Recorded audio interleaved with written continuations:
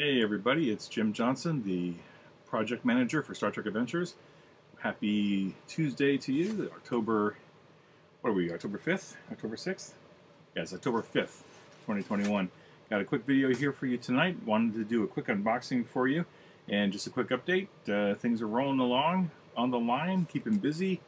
Just wanted to kind of share this one with you tonight. This is the, I received a package today from the UK, and this is the Shackleton Expanse source book, campaign guide, actually, and I thought I would show it off to you. Breaking out the packaging here. DHL was the kind enough to deliver it today, and so I picked it up, and I have not had an opportunity yet, obviously, to open it or even to really look at it. I've been staring at a PDF of this book for ages now. It seems like I feel like this book has been in production.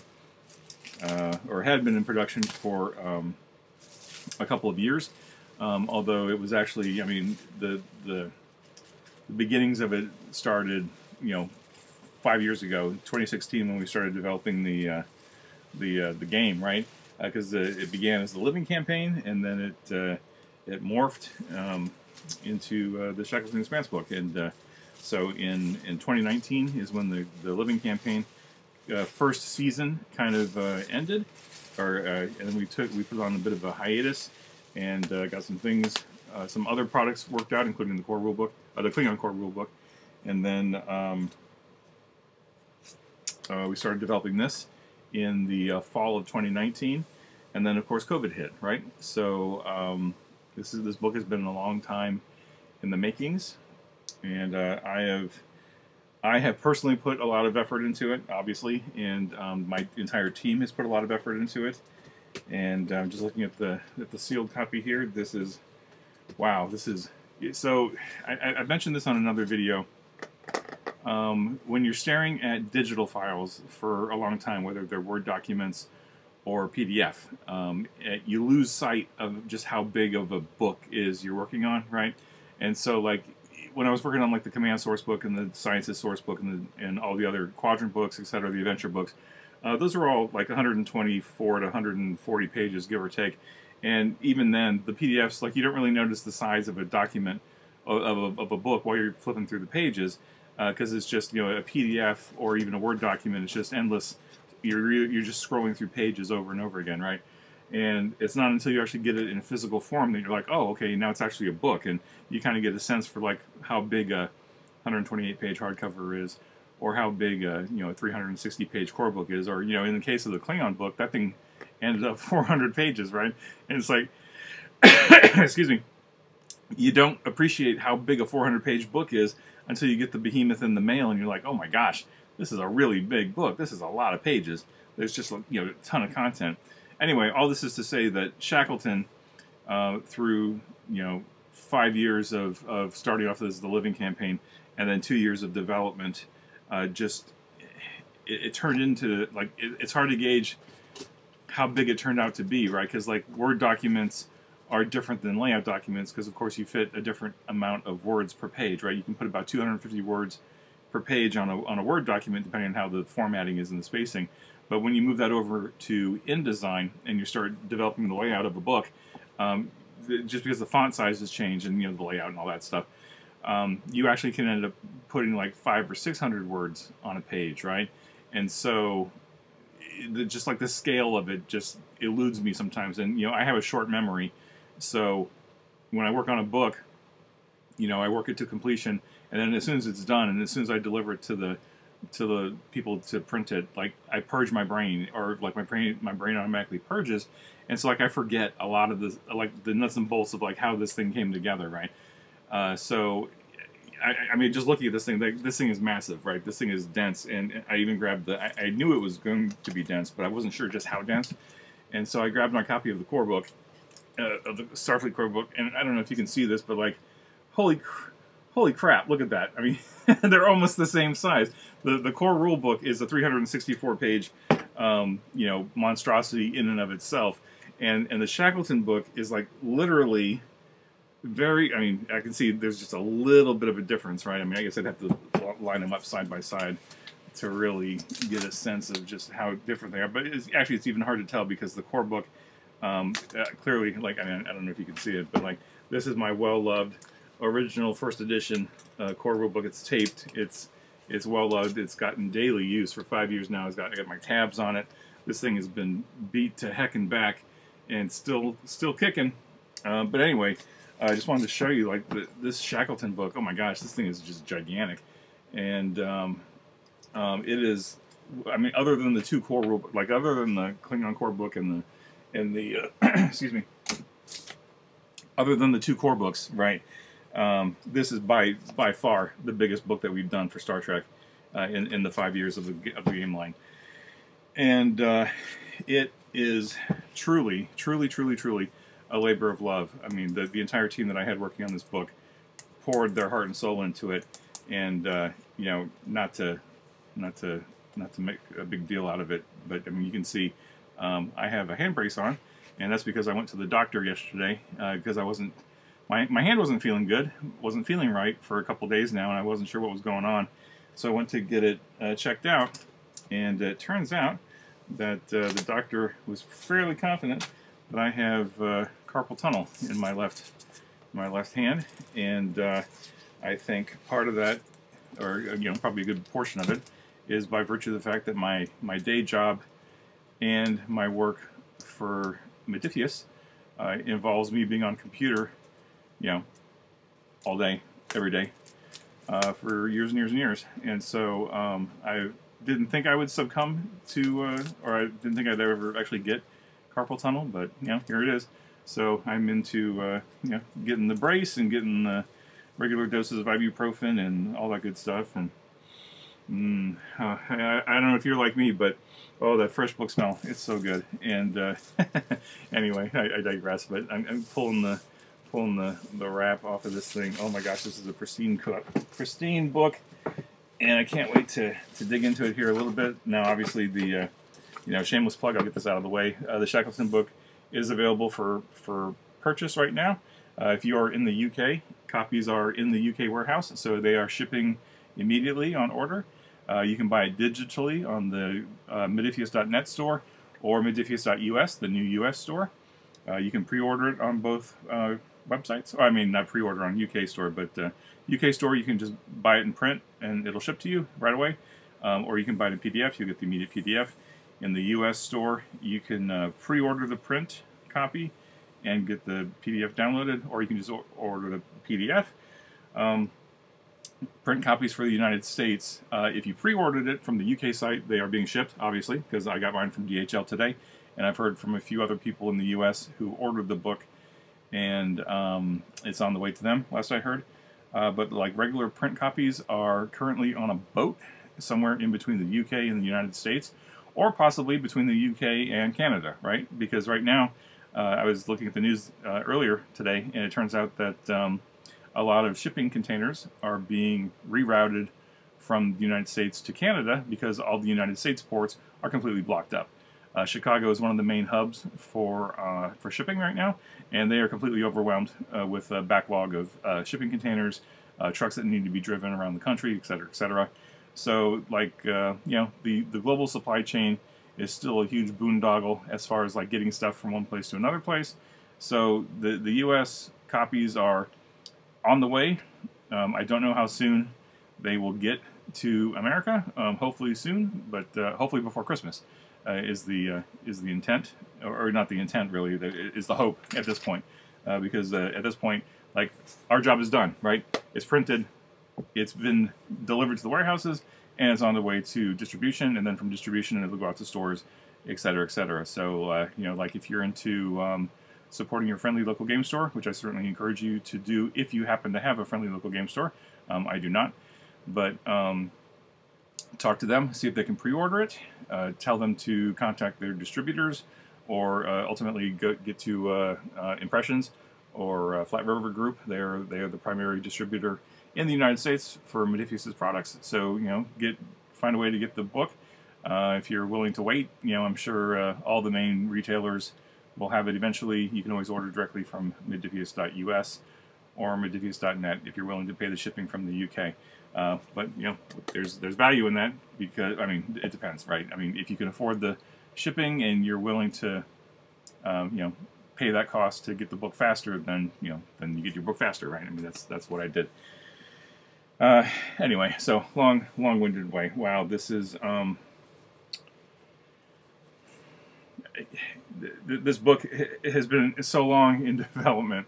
It's like I'm not. I mean, I'm a little emotional, but like I'm just excited to finally see this in hand. And what's really getting me is just the sheer weight of it. Right, this thing is, like I said, 320 pages, which is really core book size, and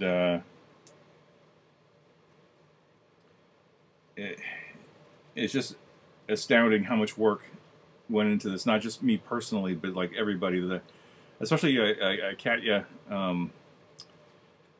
Thomas put so much effort into the art direction on this book, and just Kat herding the artists through the whole cycle, because Shackleton, we needed more art for this book, right? A lot of original art, where our previous books that we've been doing for the line now for 4 years, we had some art that we were able to reuse, but by and large, because the Shackleton Expanse is a new section of the Beta Quadrant, and we wanted to populate it with new stuff and new species, we just couldn't pull that art either from our archives or from CBS's archives, so we had to create it all new. And when you're looking to create 30 to 50 new pieces of art, that's a lot of work. And I don't know that if you're not in the business, right, and you're not in the business of making illustrated books like this, you may not realize just how much work is involved. Like if you think of one piece of art, right, it goes from a concept brief to the artist who does sketches, and the sketches go back and forth to refine them, and then they work on a final, or like a pre-final, and then that gets revised. When the art director and myself and the artist feel like the art is final, then it goes to CBS for review. They have any changes that need to be made to it, whether it's just canon issues, or if there's any likeness issues. Like some actors are very specific about how they want to be portrayed in art, right? And so we need to make sure that clears their processes, and then the art finally gets final. But so one piece of art could take a couple months to go from concept to finished piece, and when you're doing that 60 times, that time adds up. And then if one artist is delayed for a reason, or someone goes on vacation, I mean, there's just stuff that happens, right? So anyway, I digress. This is so anyway, again, 300 and something page book. This is something special for the line, I think, because this is the first book we've done for the line that is really virtually all original material. For the most part, like there is no Shackleton Expanse anywhere else in Star Trek. There's no other licensee right now using the Expanse, as far as I'm aware of. It hasn't made it into anything else, like a comic book or a novel or Star Trek Online or anything else. This is a section of the Beta Quadrant that we created whole cloth. Dayton Ward and Scott Pearson came up with the initial concept way back in 2016 for the Living campaign, and CBS looked at that and they said, "Fine, do whatever you want with it. Have fun with that section of the Beta Quadrant." Obviously, the books are not canon. They may be official, but they're not canon. Ideally, it would be really super cool if Lower Decks or Discovery or somebody in the production team dropped in a mention of the Shackleton Expanse on screen someday. That would just be amazing. But ultimately CBS owns it. But they told us, take the Shackleton Expanse, do whatever you want with it. Have fun and be amazing. And so we took that mandate, and we've been doing that for 5 years now with the Living campaign, and now the Shackleton book. And so what you're going to find, so my point being, is that the vast majority of the content in this is original content. So it's not like where the Quadrant books and the Division Source books, we tried to hew fairly closely to canon, right? We wanted to make it fit to what people were seeing on screen, and to some extent what you've read in novels and comic books, because we are able to pull on those different items, right? We can drop in novel references, we can drop in Easter eggs from comic books and novels, etc.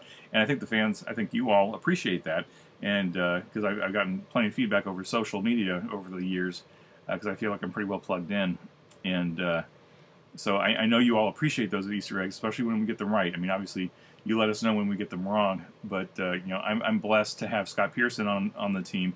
He's a good friend of mine, been a friend of mine for years. He also happens to be the primary copy editor for Simon & Schuster on all the Star Trek novels. So he has a depth of knowledge about the novels that we're able to draw on. And I can say, hey Scott, I need a Easter egg in here about, you know, the Beta Quadrant, and he can give me a list, and I can just drop, you know, I can pick and choose the ones I want and drop them in. You know, assuming the writers or myself don't already have one in our head that we can drop in. So anyway, my long-winded point is that if you're a Star Trek fan, a lot of the content in this book is going to be new to you, right, and to your players, and that's really cool because you can do whatever you want with it, and have fun with it, and not necessarily have to worry too much about whether it fits into canon or not.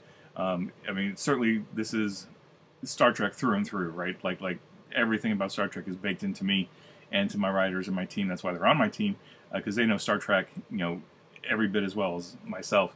And then, you know, the team at CBS, they're all passionate, super passionate about Star Trek. And I hope you see the passion that we all have for this, not just the product line, but just the property, right? The entire franchise, the entire intellectual property that is Star Trek, the behemoth entity for 55-something years now that is Star Trek. All that love is in this book, right? So anyway, that proselytizing aside, I do want to say that, you know, even though this is just a ton of original content, there is a lot of references in here to canon events, and so if you're a game master and you're thinking like, how can I do all this cool stuff in the Shackleton Expanse but still have it tied into canon, right? There are a wealth of options in here, including the mission briefs and some of the adventures, where we were careful to make reference to canon. So like the conceit, if you're not familiar with it, the conceit about the Shackleton Expanse is that 3 Federation ships are assigned to this space station. Right. In fact, you can see that there's the space station right there. There's the USS Venture. The USS Venture is a Galaxy-class ship, you know, similar to the Enterprise D. And the Venture happens to be a canonical ship, right? So the Venture was actually in a couple of episodes of DS9, I think. And so I made sure to include a mission brief in here, where if you are playing, like if your player group happens to be using the Venture as your ship, you don't have to, but you know, if you happen to be using the Venture, there's a mission brief in here where you could choose to go off and go fight the Dominion War, and kind of have that tied into the canonical events that we know that the Venture did. We did the same thing with the Bellerophon, which is the Intrepid class ship. Here, the Bellerophon had some interesting things to do in canon in DS9. Dr. Bashir was on it for a little while, and Admiral Ross, I think, if I remember right. And then also the USS Thunderchild is the 3rd ship in an Akira-class ship, and the Thunderchild was featured prominently in the movie Star Trek First Contact. It had a kind of like a nice beauty shot scene during the battle there at the beginning. And so if you pick the Thunderchild as your canon ship, then you know there's an opportunity to tie that canon in, depending on how long your version of the Shackleton Expanse campaign goes, right? So you can choose to play those canon ships. Also, the USS Lexington. If you choose to play this in the original series, we have the Lexington, which is one of the Constitution class ships that you are welcome to use as well. So even though this is primarily original content, we did try to drop in some canon references here and there, just to help add that little bit of reality. I mean, reality, it's all fiction, right? But like that Star Trek reality, so that you could be off exploring the Shackleton Expanse in this whole new original section of the galaxy, but you can still have those linchpins tying your campaign, your unique campaign, to canonical events that we already know and love. So that's just, you know, an option should you choose to do it. I'm just glancing through this book as I'm talking to you, and like the colors, as always, are just, you know, really, really nice on the page. It's a nice matte finish on the pages. It looks great. It smells great, of course, because, you know, how can you go wrong with a freshly printed book? This just looks astounding. And you know what always strikes me when I'm looking at this is like how different a book feels like when you're staring at a screen on a a computer, or a screen, a computer, whatever, and then to actually have it in hand. And I'm a convert. I love ebooks, especially for fiction. Like I'll do ebook fiction all day long, because I can put 1,000 novels on my Kindle and not even it doesn't take up any space. And you can see I've got a lot of books behind me, and so I appreciate PDFs, especially for freaking heavy RPG books. But this one, there's just something nice, something to be said for having a nice hardcover in hand. And I know that's going to mark me as a grognard, whatever. But so what, right? I mean, it's a beautiful, beautiful book. And I'm not saying that because I worked on it. I'm just saying it because it just really came together nicely, and it's just gratifying to see that the colors in print are every bit as nice as what's on screen. And I'm sure this is a lot of work. Anyway, I can't really flip through this, right, because it's just too big, and I got a hand brace on. But I don't know if there's anything I want to show you that I couldn't already show you on the PDF, but I'm going to be doing a lot more videos and discussions and conversations about Shackleton in the coming weeks and months, mostly because there's just so much content in here, right? I mean, this is, like I said, this is a campaign setting, right? In fact, it's a campaign guide, but so it's a campaign setting, and it's also a 10-part epic campaign in and of itself, right? And so there's just so much content here, and I'm glad to finally have these 320 pages off my desk and into your on its way into your hands, because I think if you're a new GM to the game and you want to run your players through something really cool, like grab a copy of the core book and grab Shackleton, and that's all you need. Seriously, that is literally all you need for years and years and years and years and years of gaming in the Star Trek universe. Whether it's original series, next gen, DS9, Voyager, you could even port this campaign into the 32nd century where Discovery Season 3 left us, right? I mean, I was really careful to make sure that, and I'm going to put this down so I don't scratch it, because I'm just that kind of person. What was I saying? Oh, so you can put this campaign, like you can literally lift this campaign and put it into any time frame within the Star Trek timeline if you want to. I think you could even make it work in the Enterprise era, although I think the difficulty level will be ramped up quite a bit, right? Because the ships in the Enterprise era were much more modestly powered compared to next-gen DS9 and so forth. But I'd love to hear somebody do it. I would love to hear somebody take all this content and drop it into the Enterprise era and do something amazing with it. So I guess this is an unboxing video. This is really much more of me musing about the Shackleton book. I've gone on for far too long now, but I wanted you to know that it's working its way to the United States. If you've pre-ordered it, it should be coming to you soon. If you're patiently waiting, it's on its way. I can't promise you when it's going to arrive, but I do know that it is on the ocean. I had a Dathan moment. It's like the Shackleton Expanse on the ocean, right? Like Jalad and Darmok and Jalad on the ocean, right? So Shackleton Expanse on the ocean, and it'll be in the United States soonish, and then Canada soonish, and then hopefully around the rest of the world, wherever you may be. Hopefully the book can get to you, depending on if you order it.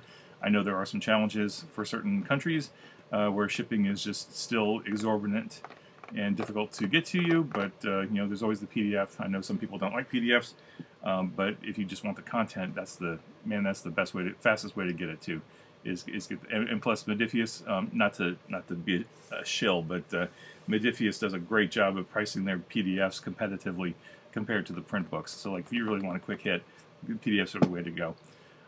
Anyway. Shackleton book. So, if you're looking for a heavy-duty, big dose of campaign setting to drop your players into, and you're looking for a 10-part campaign, plus a whole wealth of information to run a campaign.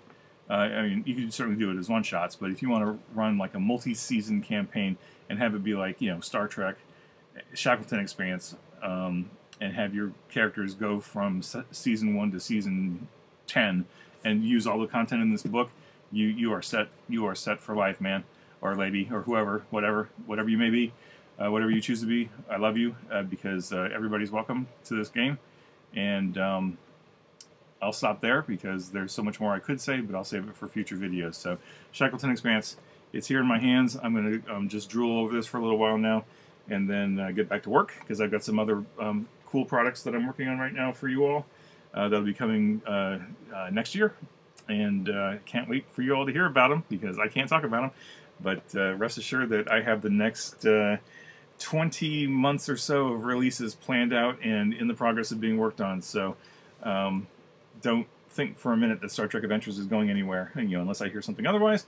But we got tons of stuff coming, and I got to get back to work on it pretty soon here. So this is Jim signing off. Thank you all so much for listening to me ramble yet again on Star Trek Adventures. I hope you can tell how much I love this game, and how much I love your support. I'm grateful every day for your support. So check out the Shackleton book. More to come on it. Live long and prosper, and be well. And I will talk to you all real soon.